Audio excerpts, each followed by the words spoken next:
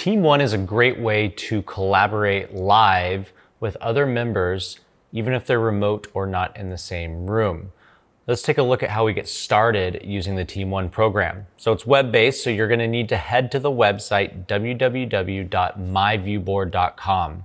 Make sure that you sign in or sign up in the top right corner.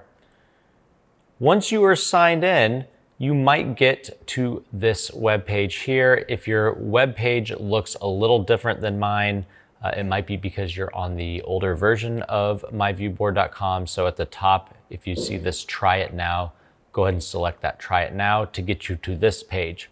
You're going to see a bunch of tiles, and one of those tiles is TeamOne.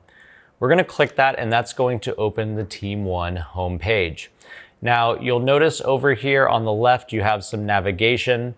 You can have different teams. So I'm currently a part of 4 teams. You can create new teams, or you can switch between these to manage your different boards. So for example, if I switch to VSA Education, the boards that I have in here are going to be here, or if I switch back to this team, I'm now in this team and I have different boards. Now you're going to see some recommended templates. We have lots of built-in templates. It'll also show you any of your recently opened boards, or if you want to create a board from scratch. You can also go to the templates here by selecting boards or templates on the left.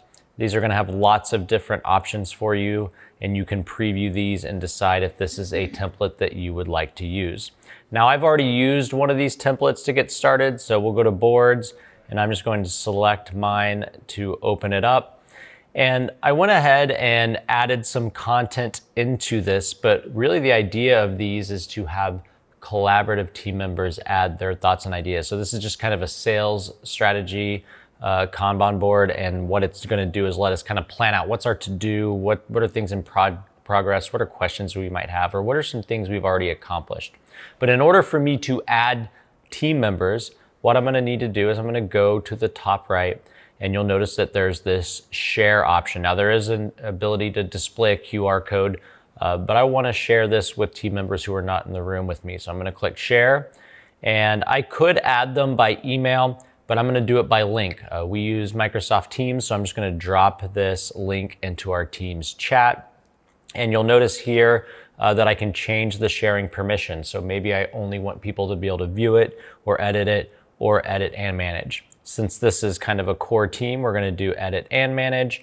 And then in a minute here, I'll show you how we can manage access. So what we're going to do is we're going to go in here, we'll open up our teams, and we will quickly share this.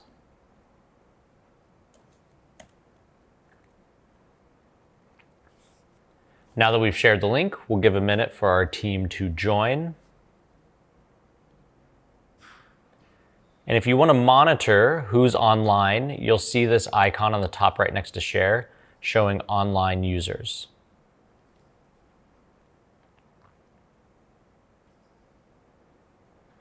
So we can now see that people are starting to join our board. So we have Cal and Tani. I can also go in here and I can manage my share settings. So you'll see here it's showing the 2 members who have added. I can click manage access, and it's going to show me who's all in this board, and I could even change their individual permissions. So maybe I only want them to be able to view, or other people can manage and edit.